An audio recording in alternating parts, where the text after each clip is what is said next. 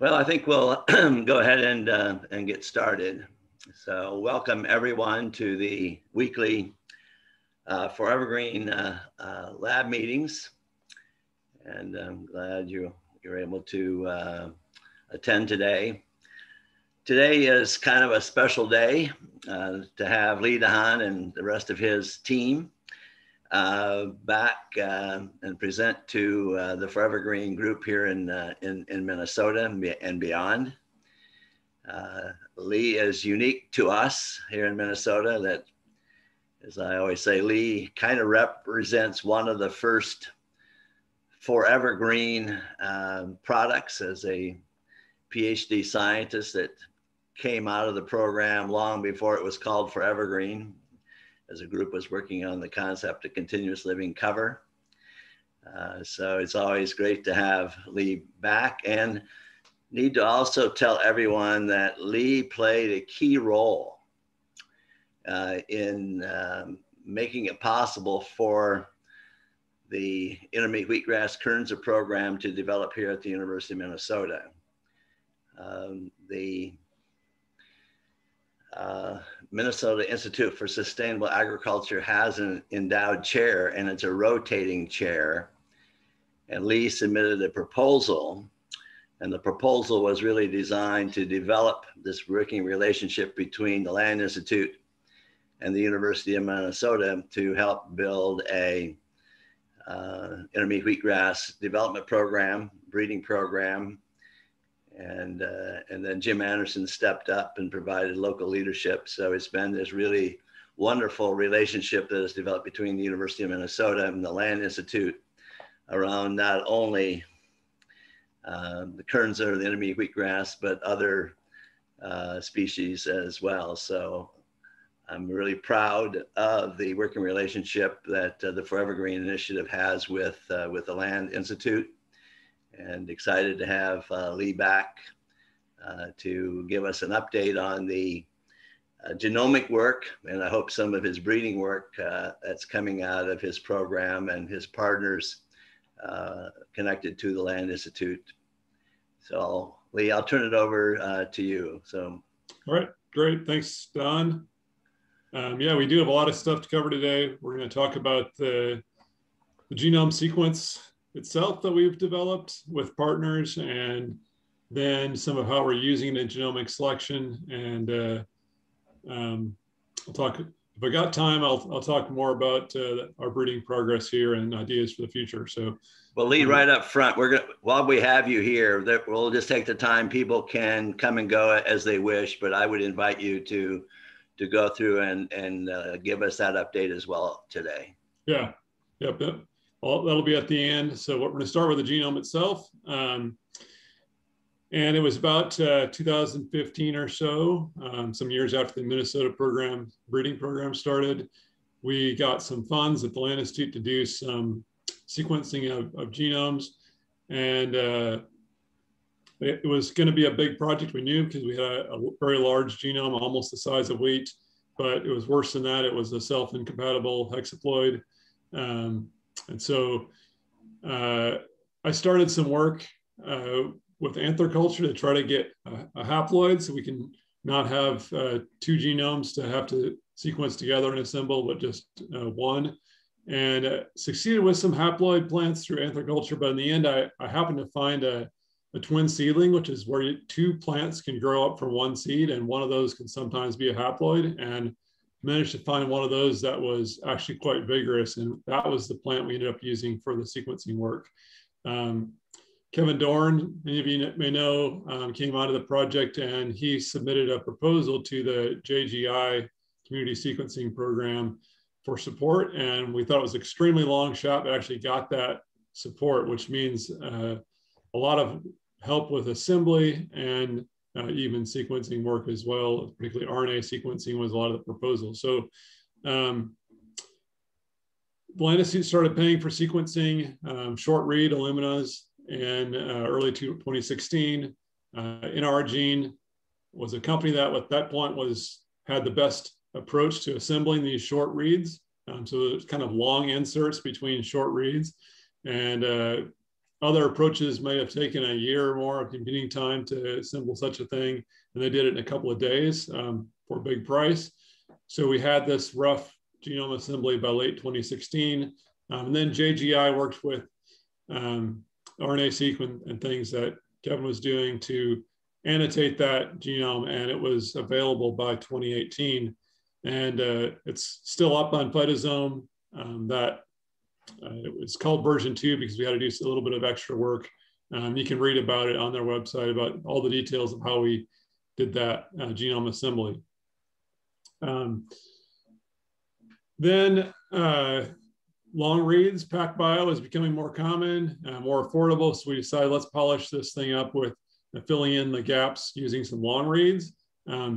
Did about 20x of long reads and started applying that to the genome, discovered that we couldn't fit these long reads over the genome very well because basically there was too many mistakes in the genome. It was kind of a mess in some areas. And so JGI support extended to being able to do PacBio CCS long reads from scratch and started over basically, and then applied Hi-C to help assemble those. And that's just been wrapping up over the past 6 months, and version 3 is now just about ready to publish. And Steve Larson is going to talk a little more about where version 3 is at here next, and so I won't go into that. But yeah, so that's as far as I'm going to go for now. I'm going to turn it over to Steve. Hopefully Steve's on the line here and is going to jump in. Steve, you here? I'm stopping sharing. You can start. Can you hear me? Yep. Okay, I will try to share my screen.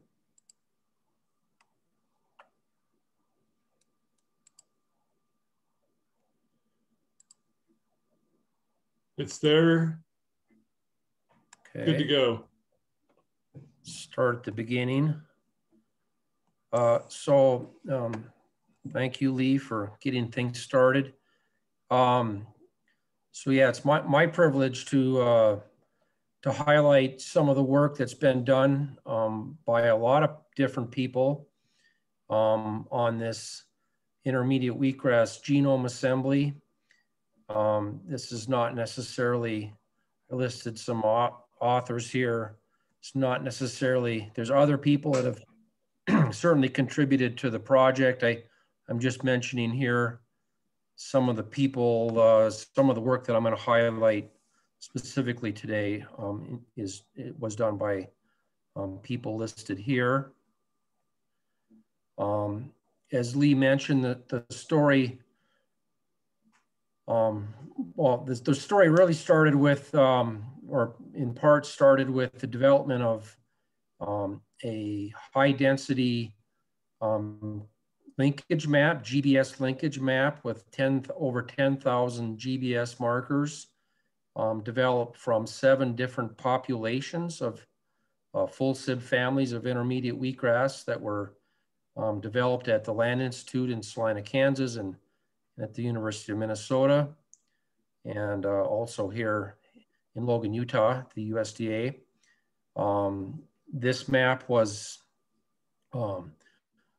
intermediate wheatgrass. It's a allohexaploid, meaning like bread wheat. It's a allohexaploid. It has 21 linkage groups, and that's shown here in this figure where we're aligning the GBS markers from the linkage map to the 7 chromosomes of barley. So on the y-axis, here's the 7 chromosomes of barley ordered from top to bottom, and then the 21 linkage groups of intermediate wheatgrass on the x-axis. And you can see collinear alignments of those, of the intermediate wheatgrass linkage groups to barley. There's essentially 3, being an allohexaploid, it has 3 copies of each of the 7 chromosomes of barley. And you can see that here in this figure. Lee mentioned this, this haploid plant. this figure shows. It was developed, the plant used for sequencing was a haploid plant derived from a twin seedling, which is seen in this figure. This wasn't the actual haploid seedling that Lee used, but it looks something like this. And this happens in wheat and other species. You get two seedlings coming out of one seed. Sometimes those seedlings are haploids, sometimes they're triploids. You get different things happen with that, but in one case, Lee found one that was a haploid plant, which makes sequencing a lot easier. And that haploid plant came from this mother plant 5353, which was by design used as a common parent in two of the mapping populations here. These two here, WG families, were derived in part from this same mother plant that gave rise to that twin seedling. And then that was used. So those linkage maps from that high density GBS linkage map, those were used in part to guide the assembly of that first version 1 and version 2 short read assemblies in the NR gene assembly. Lee mentioned the long read, the new long read assembly developed from PacBio reads. The main benefit here is that we get much larger high confidence contigs in the to work with in the assembly. So this figure here in the upper right shows the distribution of high confidence contigs in the 5 largest chromosomes. You can see there's very large contigs involved in each one of those 5 large chromosomes. This version 3 assembly they did use the original version 1 and version 2 maps to guide the initial assembly of the long read assembly. So it still has that kind of, it still has some anchoring and ties to the original GBS map, but the order of these contigs was refined, as Lee mentioned, using high C data, which is you can see a high C heat map in the lower right of this figure. When things work correctly, you would get a diagonal line of contacts. So these are the 21 chromosome pairwise comparisons of high C reads from the 21 chromosomes. And when things work perfectly, you'd have I think you'd have a near perfect diagonal here. You can see there's some wings on that diagonal. I think those probably correspond to the centromeres, but I'm not exactly sure how to explain that. But I think the interpretation is that this is this looks very good. Lee mentioned it was polished using they used that original Illumina data to polish this. The PacBio reads they're not quite, the actual sequences are not quite as reliable as Illumina, short read Illumina data. So they use the Illumina data to clean that up in the very end.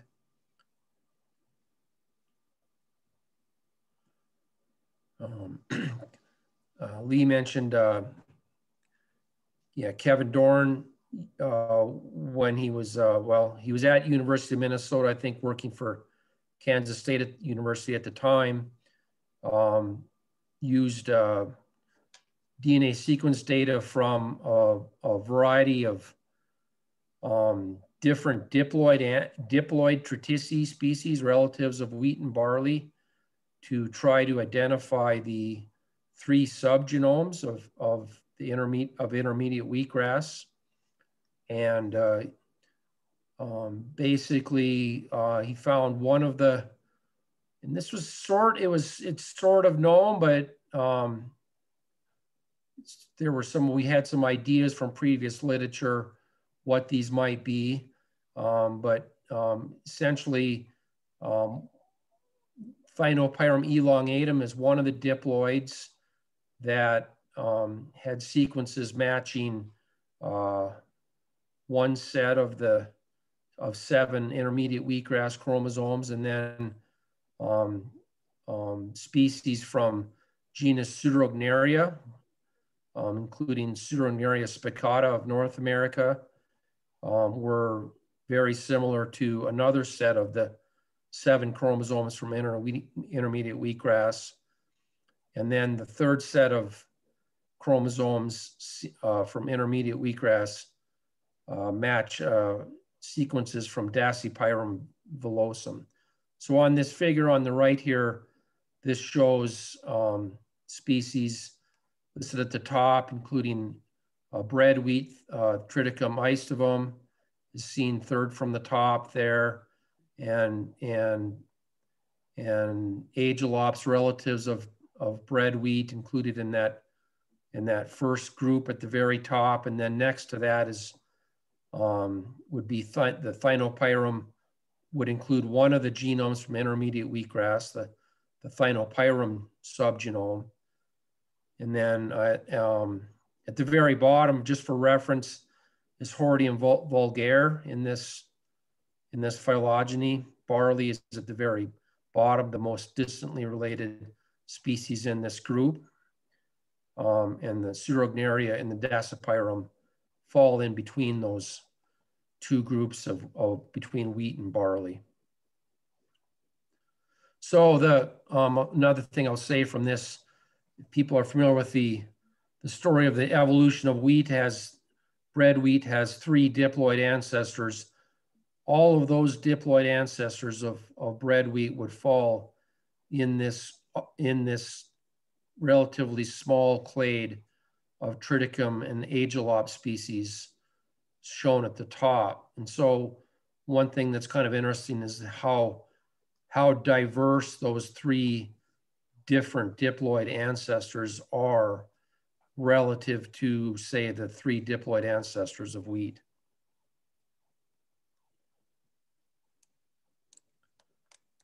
This figure shows meant to show the differences in size of the 3 subgenomes of intermediate wheatgrass. The smallest chromosomes come from the Pseudorognaria species, the S subgenome, comprised 3.24 billion bases or gigabase of the intermediate wheatgrass genome.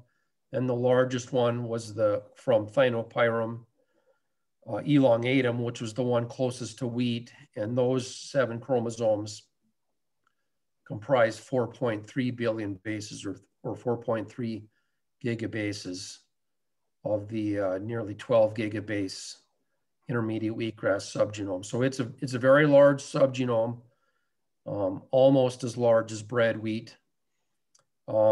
Just for comparison, even the smallest chromosome, and there is quite a difference in chromosome size, ranging from about 380 million bases to nearly 800 million bases for each chromosome.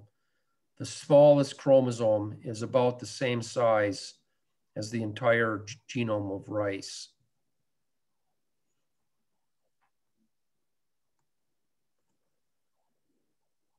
This figure shows very nice alignments of the version 3 intermediate wheatgrass assembly, 21 chromosomes aligned to the 7 corresponding chromosomes of barley.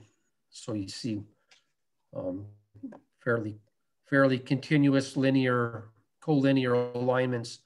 There might be evidence in a few places, like say on chromosome 1 in the very upper left here, you can see a couple regions where the slope of the alignments change inversely, indicating possibly an inversion, a large well, I mean, they look small, but those would still be, could be relatively large pieces of DNA, millions of base pairs that might be flipped in relative to each other between intermediate wheatgrass and barley.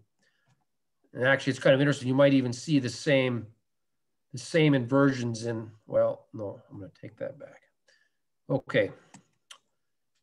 This figure shows alignments then okay, I see, it says my battery is running low on my computer, so let me make sure I'm plugged in. Alignments of the version 3 wheatgrass chromosomes corresponding to barley chromosome 4, aligned back to the original consensus map, linkage groups 10, 11, and 12 of the original consensus map, from which the physical maps were, those consensus map, the original consensus map from 2017 was actually used to guide the assembly of the initial map, which was used to guide the assembly of the version 3 map. So, I mean, you can see very good alignments of the markers of this chromosome, of these chromosomes, to the original consensus map. You might say, well, that's not totally surprising if that map was used to guide the assemblies, but you can see the same very similar patterns of alignment in maps developed by Kayla Altendorf from her PhD work at the University of Minnesota.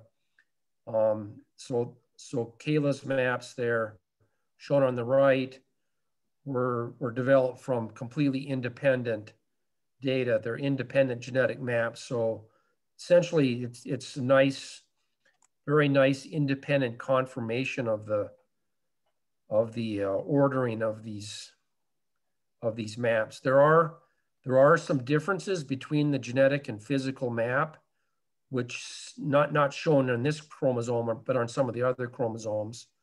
I'm not going to show them. They seem to be reproducible between the two genetic maps. So there still might be some, well, there does appear to be some differences between the genetic and physical maps, which could be real. It could be that, for example, Lee mentioned that it could be that the haploid plant had some unique rearrangements or something like that, or it could be mistakes in the assembly. But I think the conclusion is that we really have high quality physical and genetic maps to work with now.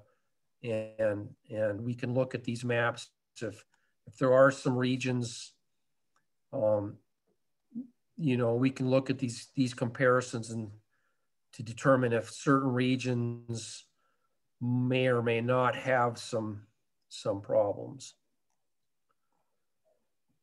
This figure shows principal coordinates analysis of 1,916 genotypes or plants from 334 wild intermediate wheatgrass accessions from the USDA National Plant Germplasm System.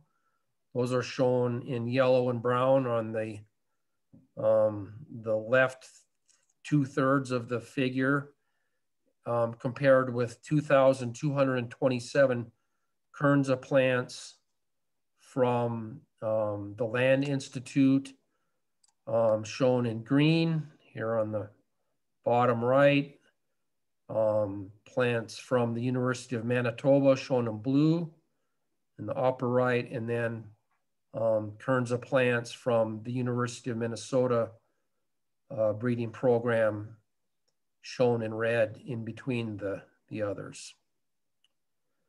So it appears that this is kind of interesting. It's kind of a surprise to at least me that the Kernza is so separates so nicely from the remainder of everything we know about intermediate wheatgrass. And it does appear that there's some parts of the intermediate wheatgrass, the wild germplasm, that's more related to the Kernza plants. And we can see that here in the next figure. This shows the distribution of those, of the wild intermediate wheatgrass successions. If you recognize this part of the world, the Mediterranean Sea in the lower left. So the distribution of intermediate wheatgrass in the wild ranges from Southern Europe, Central and Southern Europe, into Eastern Asia, through the Caucasus region. The plants that were most similar to Kernza are shown in the heavier shaded browner colors, and in particular, some of the accessions that were most related to Kernza were these ones I circled here. Yeah, above the Black Sea region. So the steppes of, I think this area here, it's called the Stavropol steppes and the Eastern Ukraine region.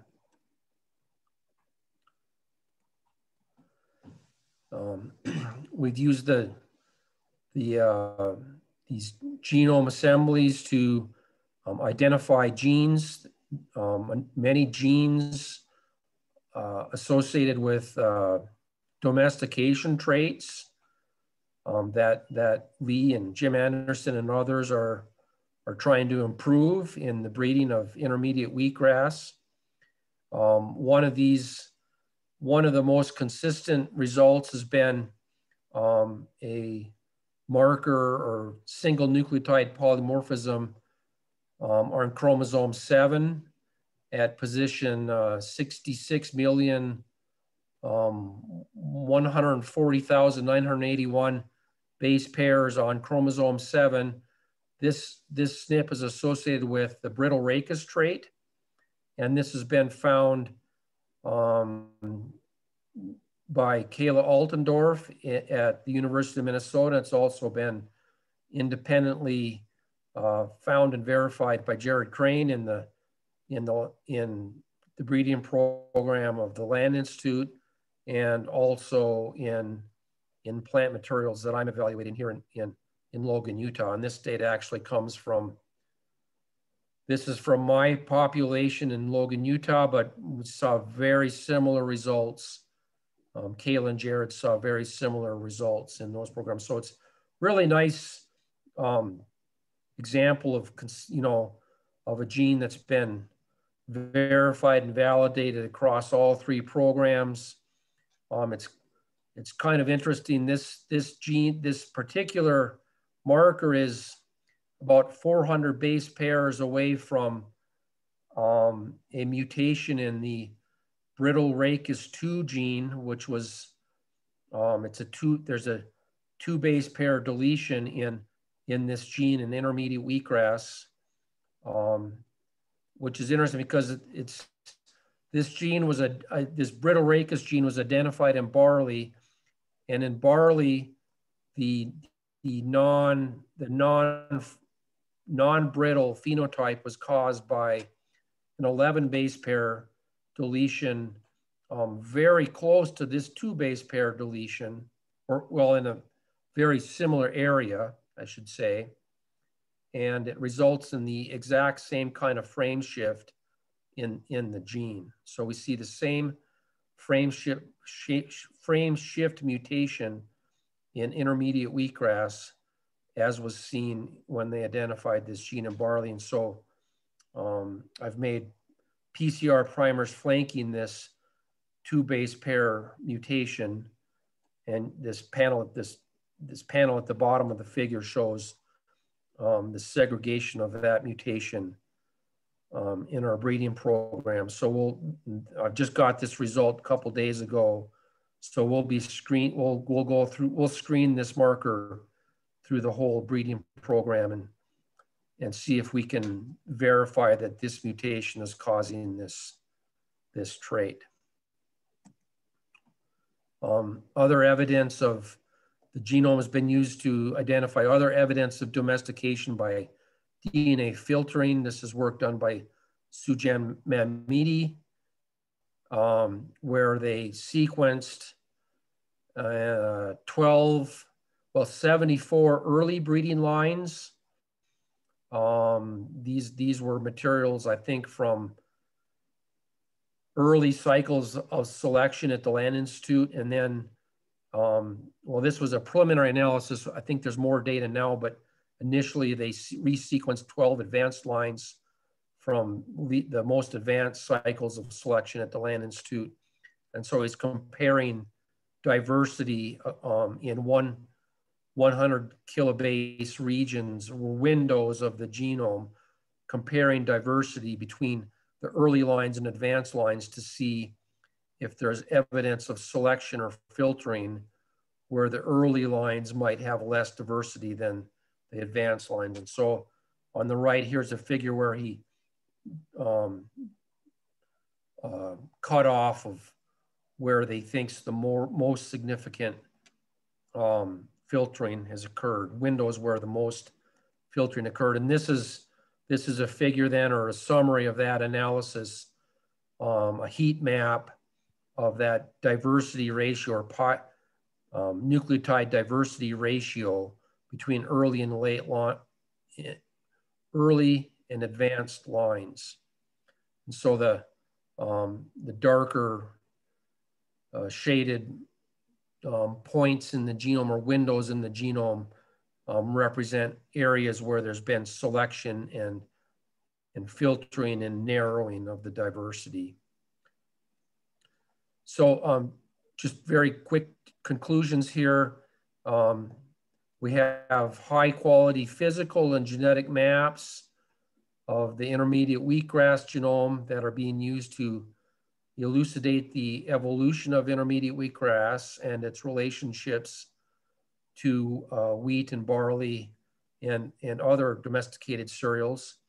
And as you'll hear later from Jared and Lee, there's many ways that this sequence, these tools and resources can be used to facilitate the domestication of intermediate wheatgrass.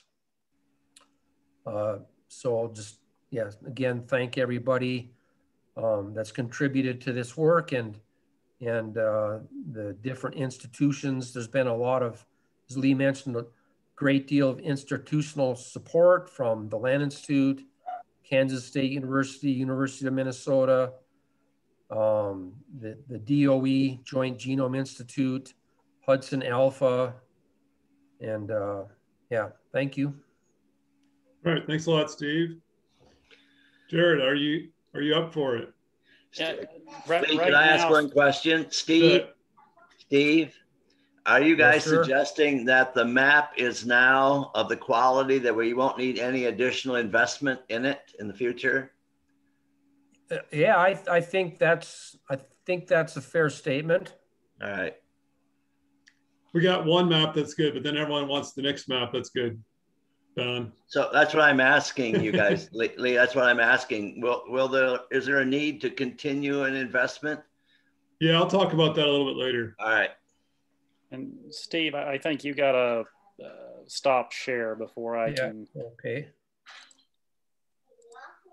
So everyone, this is Jared Crane. He is a postdoc with us based in Jesse Poland's lab at Kansas State University.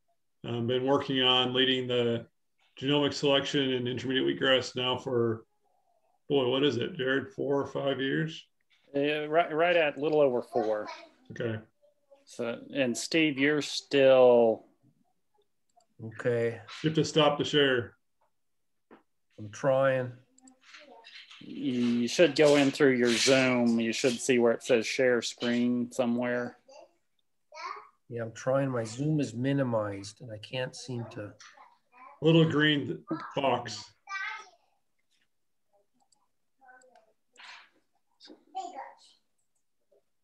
Yeah, so as Lee mentioned, I'm going to do my best, but I had some unexpected challenges. If things melt down, he might take over my slides and finish up. But right now, things are holding together.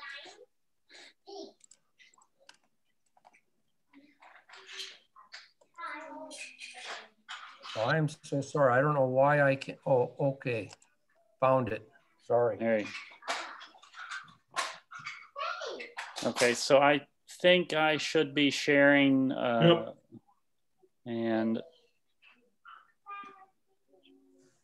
slideshow.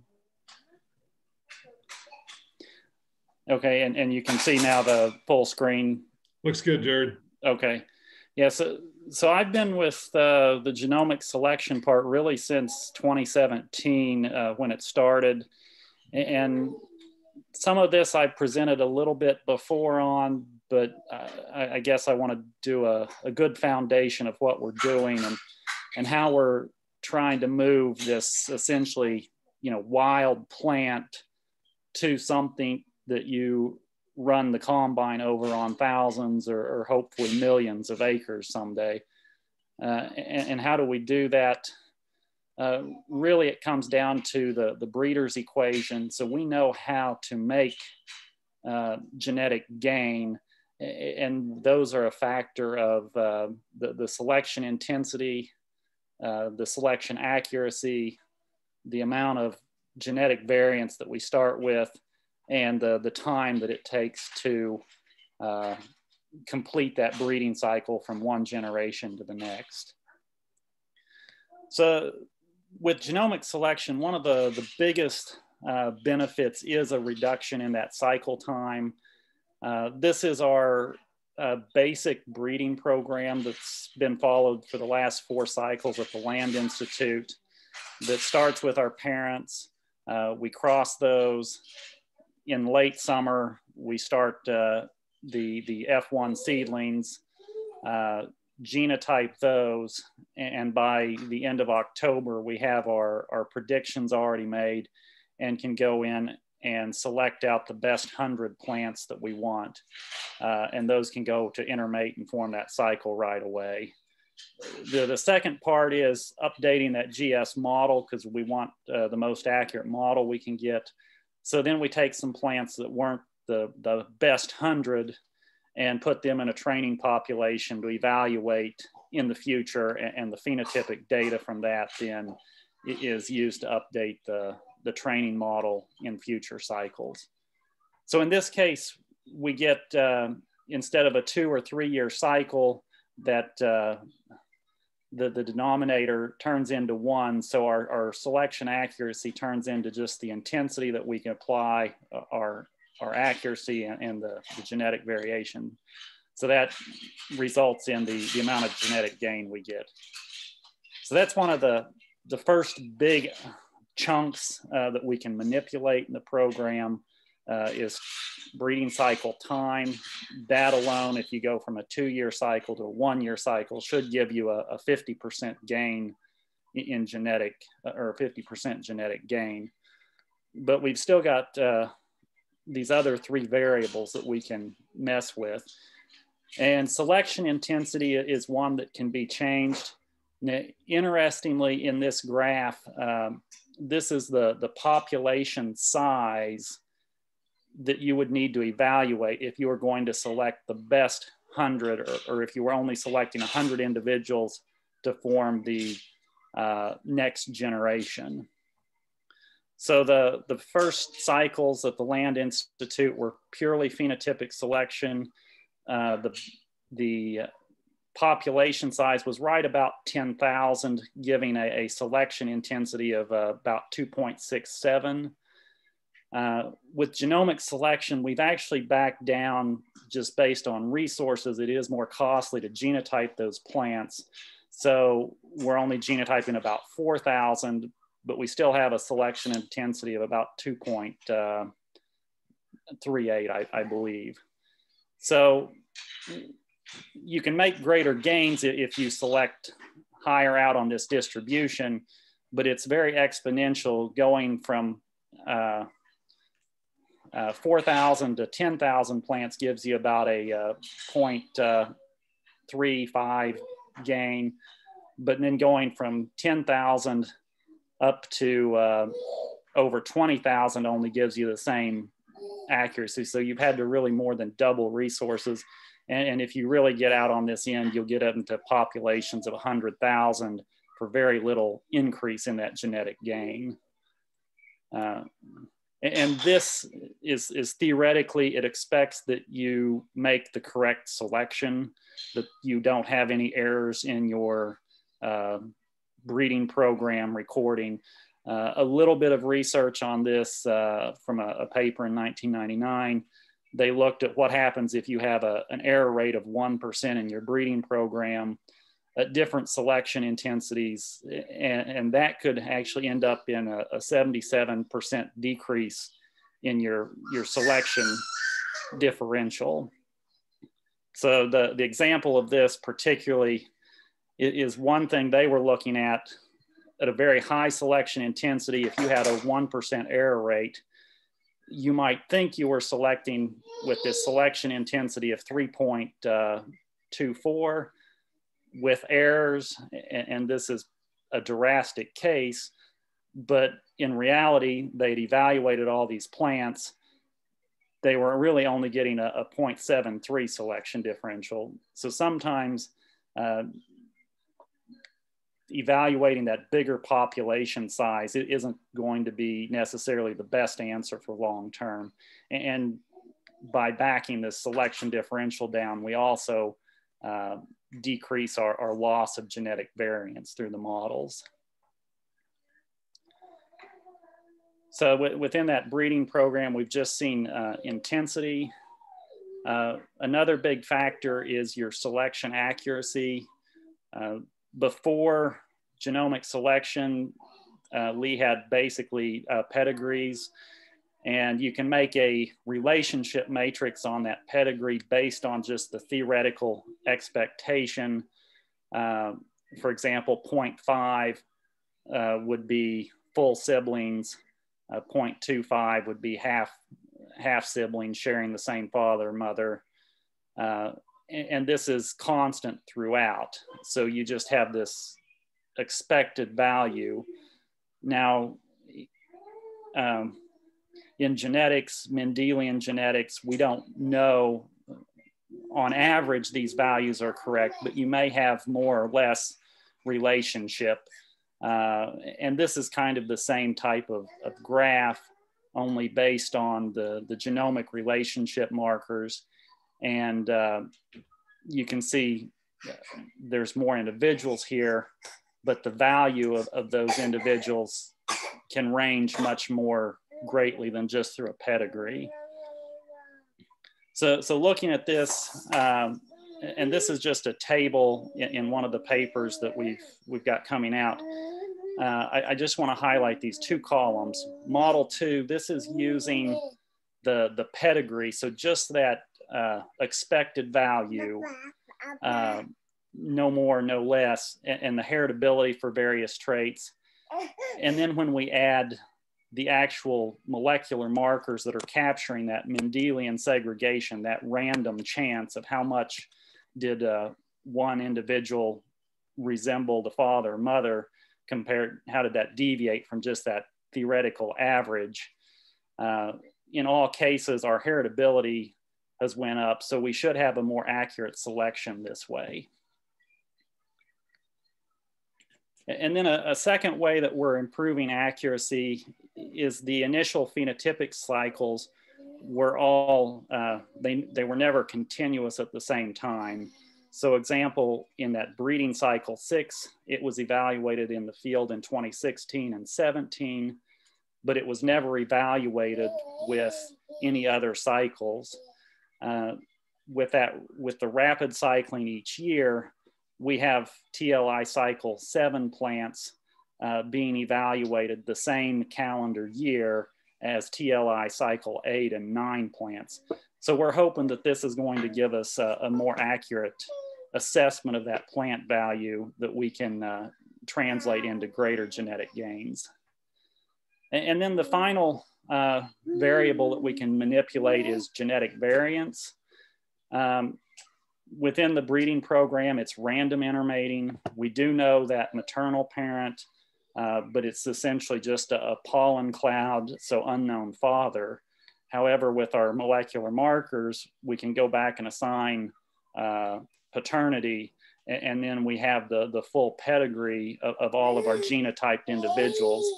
So this, once we know the full paternity, then Lee includes this selection, which can keep us from narrowing that genetic variance down too fast and trying to keep as much genetic variance in that population so we can make long-term progress as possible. So what does this look like then when we evaluate some historic data? This is a graph that's showing that relative gain just based on the variable time and selection intensity in that breeder's equation. Now in this case, genetic variance is a constant, and we also have a constant for the higher accuracy, because if we would look at one which would be the same cycle time to complete a genomic selection and phenotypic selection, and one on selection intensity, where we had the same intensity under both genomic and phenotypic selection, that value would already be greater than 1, which is representing that higher increase in selection accuracy. But when we look at a trait, this one's just spike yield.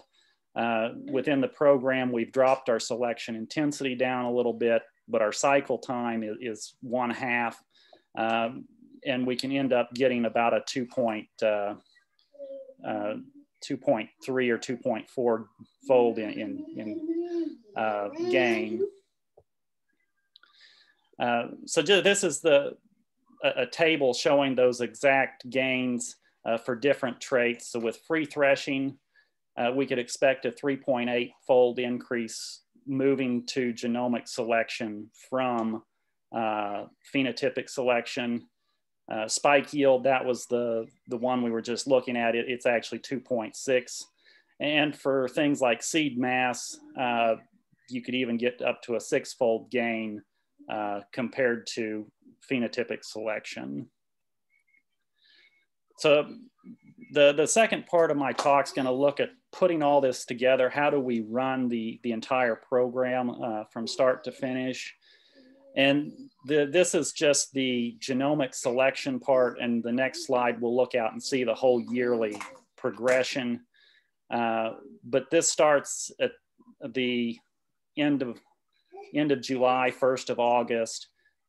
There's still training population data that's being recorded. That ends up finishing up about by mid-August, at which point the next generation seedlings have already been started.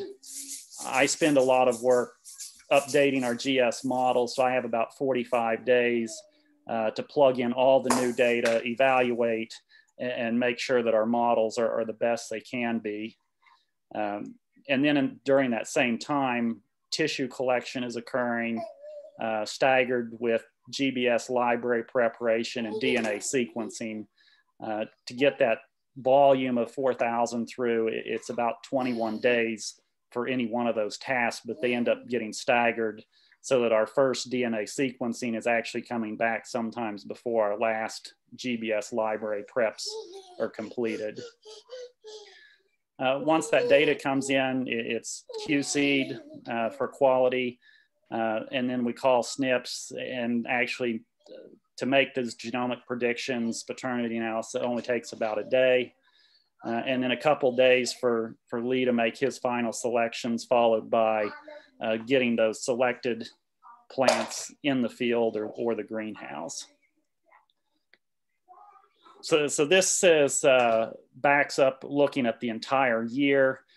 We were, the previous slide, we were just right here on genomic prediction and selection. Once those plants go to the field, well, excuse me, there's two parts. There's the breeding population that's in the greenhouse. So October through December, making sure that those are vernalized and cloned. And then by May, end up threshing that seed in the greenhouse.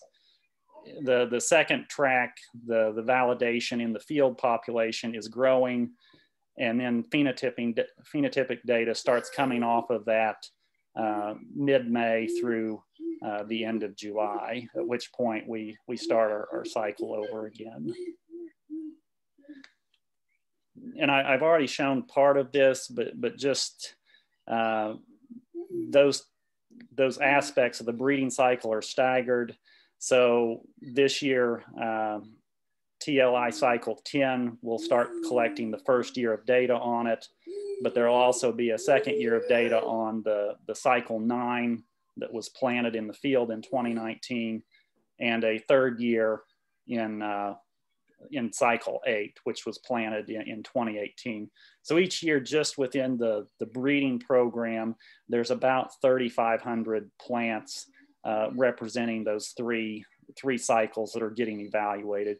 And we hope that this staggered selection also allows us to make gains for traits like sustained yield, where you're going to have to evaluate out multiple years before you can pick on that trait.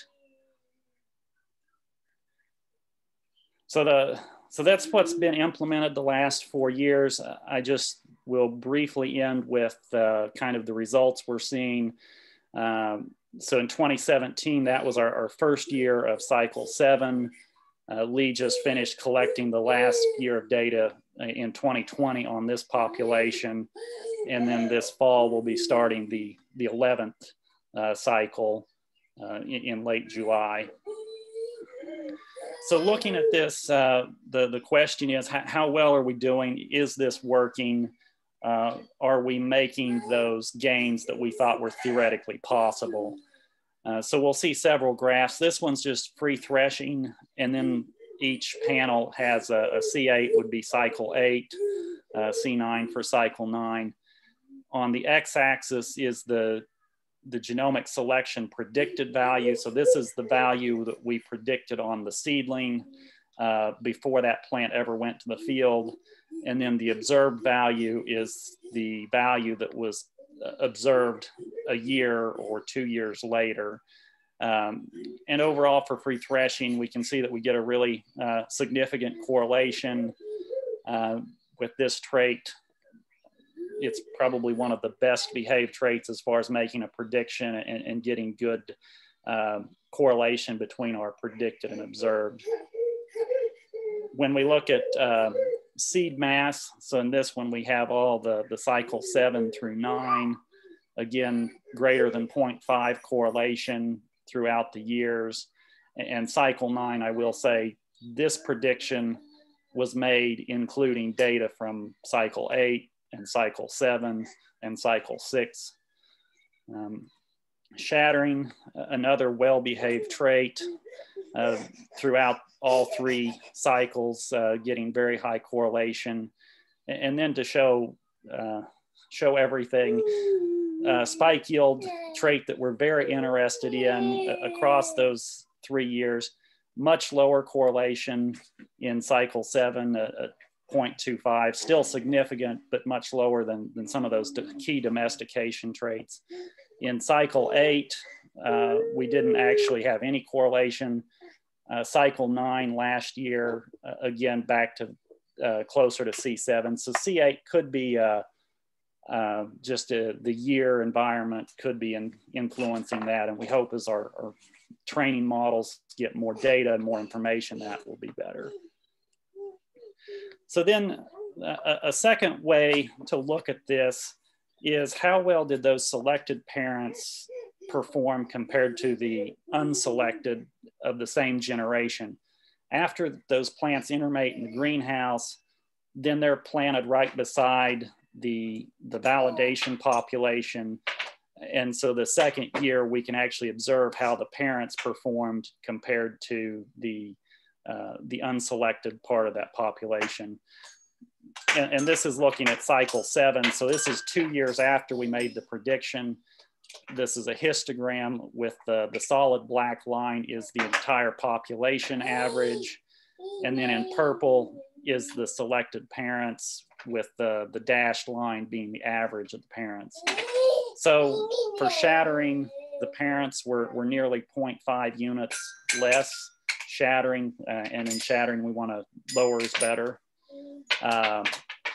Spike yield, I believe, is about 0.11 grams more seed. Free threshing, about 11% higher free threshing. And seed mass, again, that these would be our 4 big traits that we're selecting on. All of them are selected parents are moving in the direction that we would hope.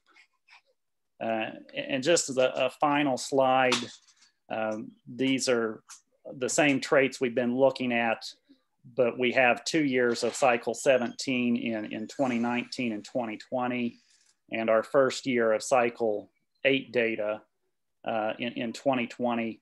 And this is the mean parent value, the mean unselected value, and percent change, with an asterisk being if that is statistically significant change.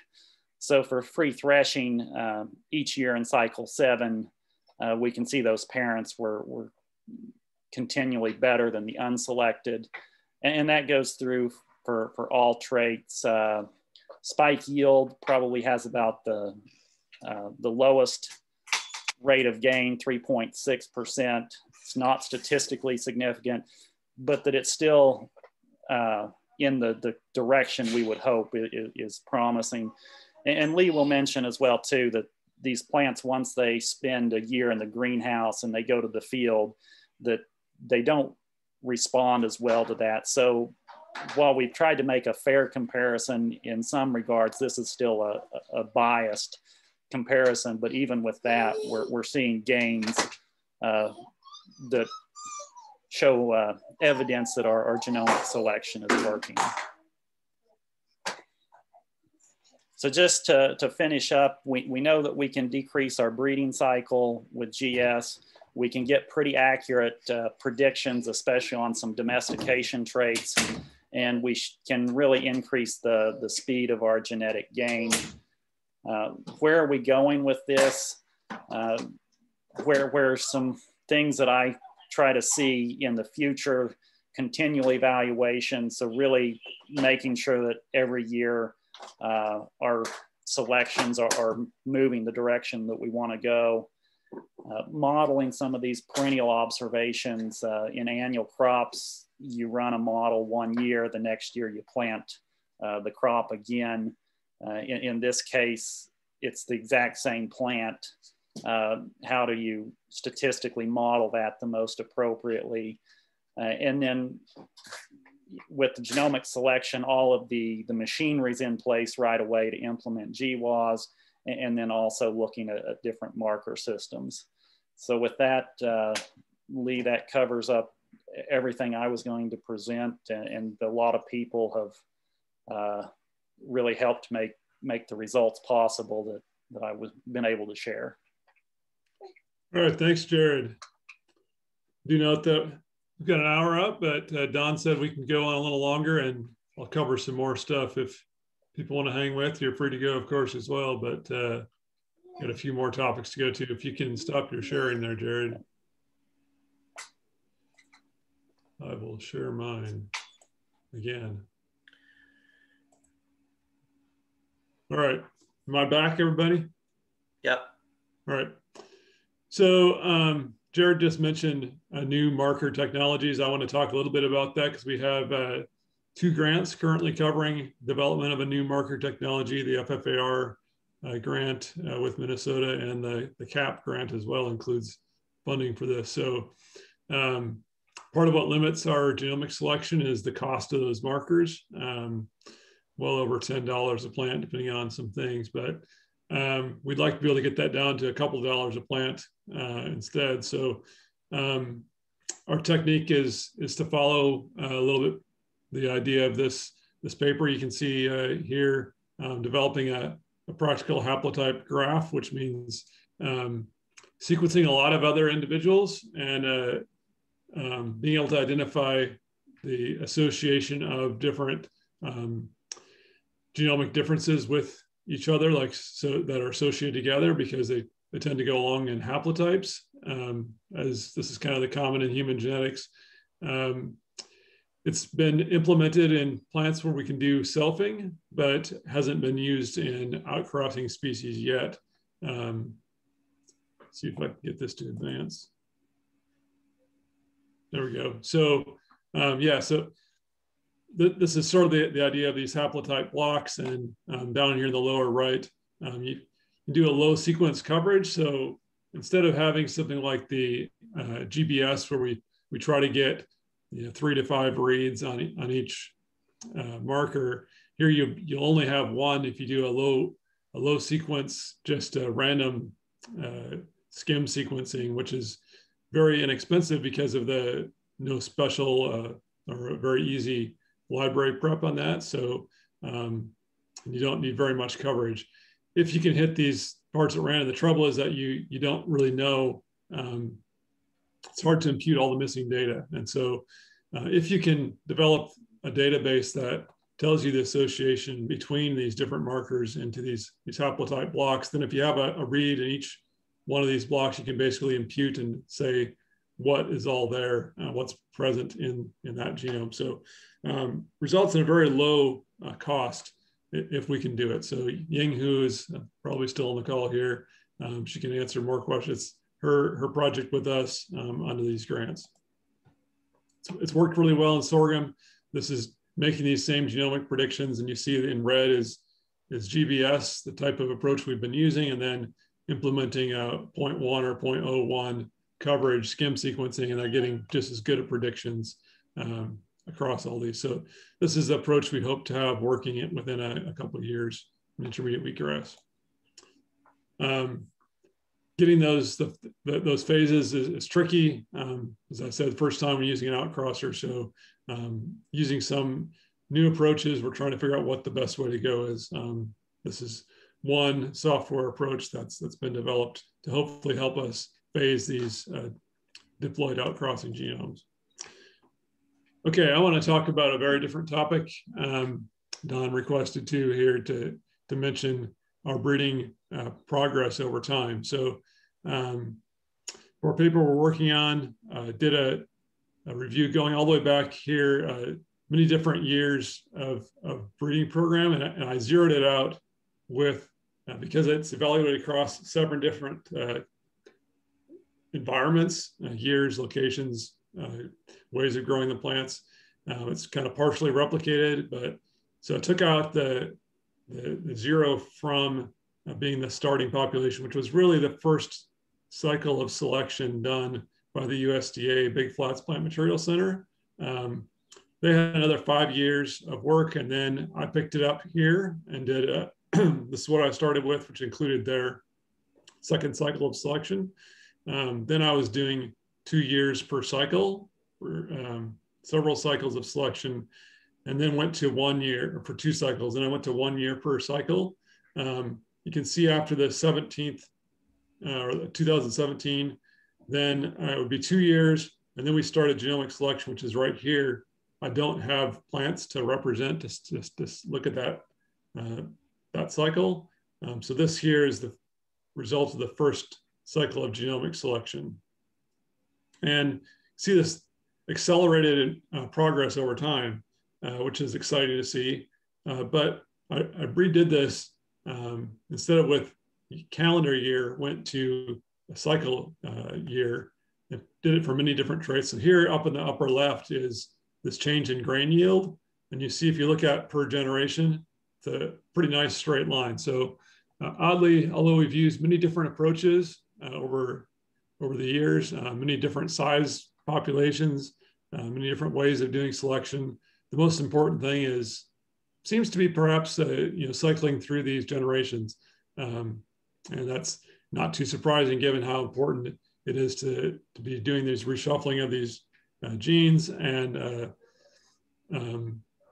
importance of the number of cycles and the rate at which you can do them. So that kind of re-emphasizes what Jared was talking about with moving toward genomic selection 1 cycle per year, to accelerate beyond where we've been. Getting more cycles done at a faster pace being important. Also threw in here a lot of different traits. This is seed mass, mass per seed going up strongly. This is shattering going down. This is the number of heads per, so this is all done not on space plants, but actually a production scale type or production arrangement of the plant. So in rows or in solid seeded, so narrow rows plots. And so this is the density of heads in a plot.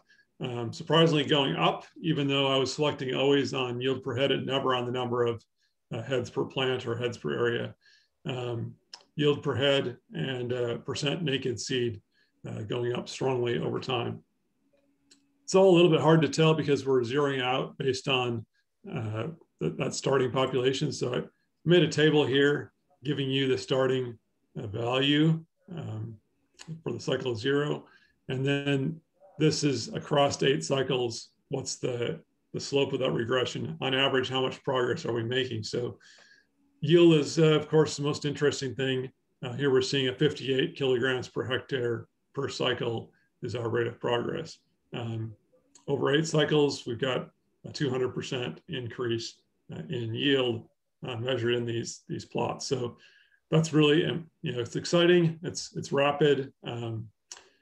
Relative to modern grain breeding in Kansas or wheat breeding in Kansas has been about 11 kilograms per hectare per yield increase, or yield increase has been on that range of 11 kilograms. So 58 is really good by comparison. So by extrapolation of this rate of progress, we need about 23 more cycles to match the current yield of Kansas wheat. That's assuming some advantage of a better management, as was also seen in wheat. But so we're interested in how to go faster and using the genome to help us go faster. So I'm going to put up a couple of ideas that we have along those lines. Earlier this year or last year, published this article on accelerating domestication in intermediate wheatgrass using genome editing, and we're trying to leverage that genome information. Steve Larson really helped to put together this table, for instance, where we look at various traits that are important. For instance, it's brittle rachis, free threshing, grain size, et cetera. What genes are known in other species like barley, rice, wheat, and where the similar gene is present in intermediate wheatgrass. And then in the paper, talk about what's the potential for making edits to those genes to get them to be of a similar allele or similar function to what we have in our domestic crops. So a program is underway in Denmark to try to do this. And the first step is getting a good transformation technique working. And I don't think they're quite there yet on that step, but they did get another grant as well to accelerate that project. Another thing we're doing is trying to bring in some diversity from wheat. For about 3 or 4 years now, I've been crossing to some wheatgrass hybrids and then back crossing to the wheatgrass. Trying to obtain a full set of plants that will have each wheat chromosome added to each line. So this example here is chromosome 1B of wheat is added, and we're using the sequence of intermediate wheatgrass and wheat. Catherine Turner helped us with this analysis. She's another scientist here at the Land Institute, previously from Minnesota. So we now have this full set, and we're starting to evaluate them in the field. Also looking at small introgressions. So might we get just a small piece and being able to track that with skim sequencing. So those are some of our latest ideas. And realize we've gone a little bit long here, but I'm happy to answer any questions. Stick around as long as people want. Lee, tell us a little more about the gene editing. So I noticed Carmen Fernholz went dark when you said that.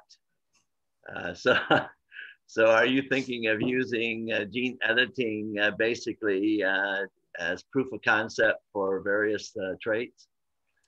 Yeah, so in Denmark, they realized in Europe, they have some legal barriers to gene editing and food crops. So the way they wrote it up in the proposal is to use the editing as a proof of concept and then use mutagenesis to obtain the same exact gene by random mutations. So if they find something that works, then they would grow approximately maybe 500,000 or 1 million mutated plants treated with mutagen, and then use some fancy sequencing approaches to find that same mutated gene out there in those that mutagenesis population to get that same function. A little bit backward to do the gene editing first, considering how difficult it is, probably relative to mutagenesis. But the idea is to determine some methods that work first and then get it through mutagenesis. I would think in a different regulatory situation, you could go ahead and use the mutated or the edited plant as well. There'd be no way of telling the difference between the mutagenesis plant versus the edited plant. Yeah, but you know the game with wheat, right? I don't know. Is there gene editing things going on in wheat right now? No, not that I'm aware of. You know, I'm not a. No. Other people should answer that question, but you know, that is basically the major restriction, right, in terms of gene editing in wheat. The food industry and the markets in the world would not receive it. So I'm just arguing that we make sure we consider that as we move currents forward in the world. Yeah, so I mean, obviously their plan in place is to not use edited genes for human consumption directly, but to use mutagenized plants. Yeah, right. The gene editing is moving forward in wheat. GMO, there are no GMOs, and nobody's really actively pursuing that in the US, but gene editing is being pursued. So CRISPR is being with the intent of commercial, yes. Yeah. So Lee, I had a question, or maybe either for you or Jared, I don't know who's doing this, but so you're doing genomic selection for multiple traits. How are you doing that as an index or going for the highest values for specific traits? How are you balancing those? Yeah, so every generation, I think I've used a slightly different approach. What I usually do is look at the selection differential I'm going to get for each trait. And in some ways, it's not surprising that our progress on yield has been kind of constant, because I've really kind of tried to hold the selection differential for yield per head at least to be pretty constant, and then look at how many other traits I can select for as well without sacrificing too much on that single trait. So obviously we'll make the biggest gain for one trait if you only consider that one. As I've had larger populations, we've been able to add in more traits that we considered and still get the same kind of progress predicted on yield. Overall, I've generally used an index of several important traits, like Jared mentioned, seed size, yield, free threshability, and non-shattering, and non-brittle rachis as well. Those being kind of the most important traits, calculating an index, weighting them equally, or sometimes I've weighted seed size a little stronger because the diversity for it is, genetic diversity is lower. But then I've always been hesitant to throw out outstanding plants for any given trait. So if we have a plant that has much bigger seed than anything else, it's pretty hard to throw that out entirely. So we definitely kept some of those plants that were the most outstanding for even one trait if they weren't so good on other traits.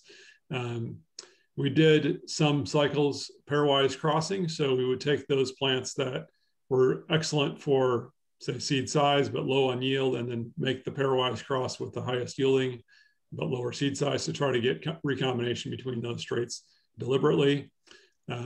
Now we're to the point where I have much less extreme plants where something's really good for one trait and very poor for other traits. And it's a lot easier to get plants that are pretty good on an index basis for kind of all the traits. As you've seen, earlier on we had very few plants with high free threshing. Most of them were down around 15%, and now they're all 50% and above. And so therefore, it's pretty easy to find plants that are acceptable for multiple traits. And so the number of traits that I consider in the index is going up. And we're able to get plants that are pretty consistently good for all of them. Hi, Lee. I have a question for Jared and also for you. Maybe start with Jared, the first question. Can you hear me? Yes, I can hear you. Okay. So for the spec yield, cycle 7, cycle 8, cycle 9, the prediction actually really varies.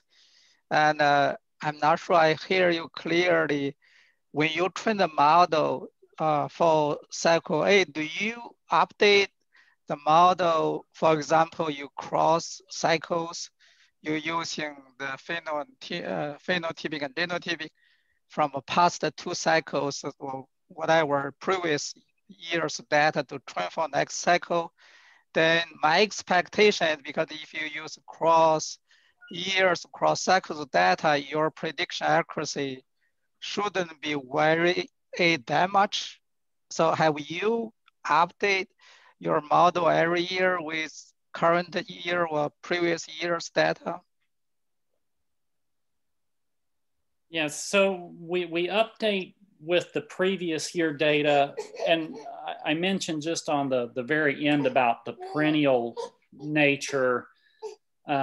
Cycles 7, 8, and 9 were really made, I considered like spike yield in that first year a separate trait compared to spike yield in the second year, which now we're dumping all of that data year 1, year 2, year 3 of spike yield together and making just one predicted value for spike yield. But I think also like the cycle 8 would have been only predicted from cycle 6, which was 2 harsh growing years. And then cycle 7 was better. So I think we see in that cycle 8 prediction just a little bit more G by E because we didn't have a typical or average year for spike yield based on our training population. It might average out to be typical, but any one selection cycle was not by any means an average year. Okay, thank you. So Lee, in your third slide, I see across years. I'm not sure I understand that slides. When you apply dynamic selection, I see that bar is really wide. And if you can share your third slide, if you don't mind, yeah. And then from that slide, when you apply dynamic selection, why the prediction variation is so big? Some of those has high accuracy, some of those, yeah. This is slides, well, maybe previous one even more clear. If you go, yeah, you see here, when you apply dynamic selection, for example, the year 20, and I see the clear increase for sure, but I see some data points really low. Yeah, so there's a specific reason for that. In this setup of plots here, I assembled a variety of different groups of plants contributed to different plots. And so by average, they represented the population, but there were some that were better for yield, there were some that were better for free threshing, some that were better for naked. So I was actually kind of looking at how good our genomic selection did at each of those individual traits by pulling out groups of plants predicted for different things. So that means that on average, it's the appropriate mean, but the variance is very, very big because I had different sub-selections represented in there. So it's not just a single population. Oh, that makes perfect sense. So thank you. Yeah. Are there any additional comments and questions for Steve, Jared, or Lee? I've got one more of this for I guess both Lee and Jared again. So how are you concerned about reduction in genetic variation as you put such high selection intensity on this material? I know we've talked about this before, and we're going to be exchanging some germplasm, but are you looking at new germplasm introductions, or how concerned are you about that issue? Yeah, so I did introduce some new germplasm back quite a few generations earlier on for seed size, because I could tell the variation for seed size was kind of low, and free threshing and early maturity, because there wasn't much variation for maturity in this population. So those three things, we crossed in some diversity to try to solve some of those problems. The bigger question of how much are we reducing genetic variance? I think that with the current population size being selected of 100, we're doing a pretty good job of maintaining genetic diversity. And the genomic selection actually seems to maintain genetic diversity, I think, a little better than previously. I was doing it based on pedigree BLUPs, and there the family that something belonged to would kind of overwhelm anything else. And so we would end up wanting to select a lot of individuals from the same full SIV family even, because the predictions were just better than anything else. So it was harder to keep our genetic variation there. And with the genomic selection, we usually only select a couple of plants from the same full SIV family. We maintain a lot of the lineages in the population. The one way that I've looked at changes in genetic variation is to actually look at the changes. If you look at the predicted values from the genomic selection model of all of the cycles we've done going back, is that do we get a decrease in the prediction variance? And so what I've seen so far is that the mean is predicted to rise as it does in evidence in the field, whereas the genetic variance has remained basically constant, no statistical difference in decline of the predicted values. So that's some evidence. I think we can evaluate this other ways. Obviously, remains a huge amount of variance in the field every time we go to look at, every single training population, we look at the genetic variance, and it remains extremely large for all the traits we're looking at. So as long as we're having very high heritabilities driven by high genetic variance, we're not at a crisis point yet. What do you think, In Jared? that one graph, I can't remember who showed it, that showed that each of the breeding programs are resulting in distinct populations, right? Have you guys thought about sharing high by high for your various traits across that selection base that you guys have created? Yeah, and there has, I've back when Xiaofei was at Minnesota, I continued to send more material. I don't think I have recently, but yeah, we have done that. And now we're having a cross environment evaluation. So we're under the FFAR grant that we have, we're swapping our materials to the different locations and evaluating them under that. So that'll be interesting to see. But I was thinking about making crosses though. Yeah, so if we find things that are obviously better, then it's going to be good to make that cross. Yeah. For yield per se, it seems like we're going in a different direction. But for something like free threshing ability or shadow resistance, there might be some reasons. Although for the most part, it seems like we're using a lot of the same alleles already. I see.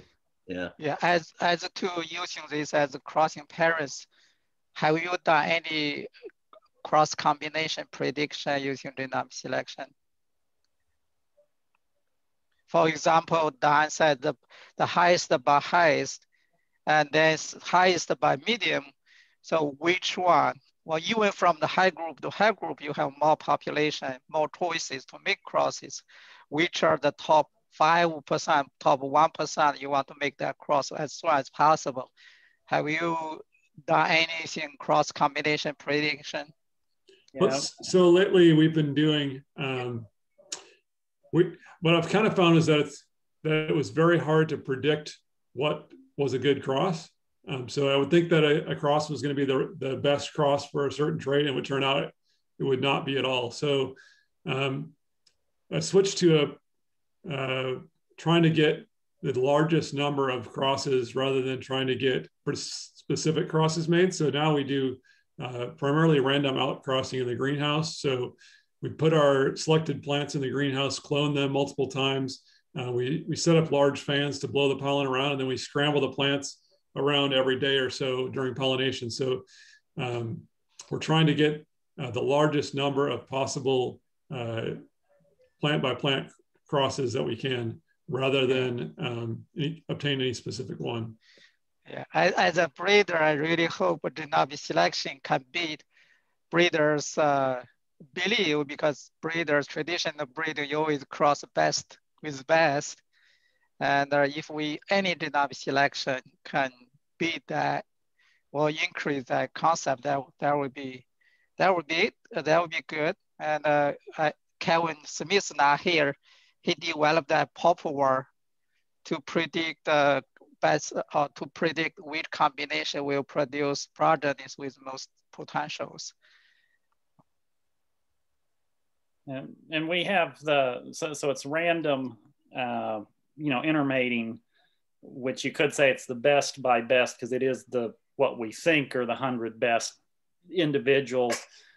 But just looking at like diversity of what we genotyped out of that, if you were making directed crosses like the TLI cycle 6 and before, you'd have to more than double your resources in terms of crossing blocks, plants evaluated, to get to the same diversity that we've seen just by a random intermating.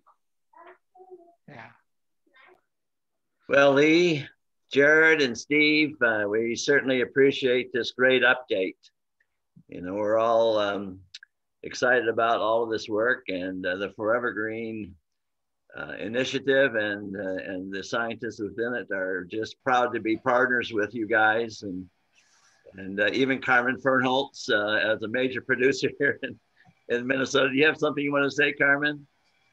No, but I apologize. I had a must-attend meeting, and so I missed most of this. But Connie told me you will be putting this on a website that I can watch it at a later time. Well, it'll be expensive, but we'll probably. Okay. No, and yeah, I really apologize. This is the one I wanted to listen to today. Everything else happened. Well, again, thanks to all three of you. And we look forward to continuing this great collaboration across the country, led by the Land Institute. So we really, really appreciate everything that's been done, especially to you, Lee. All the things that you've done to move the development of this grand partnership across the country. We're, as graduate of the University of Minnesota, we're just damn proud. Yes, sir. You bet. Thank you, guys. Thank you. Take care. Thanks. Take care. Bye. Bye-bye.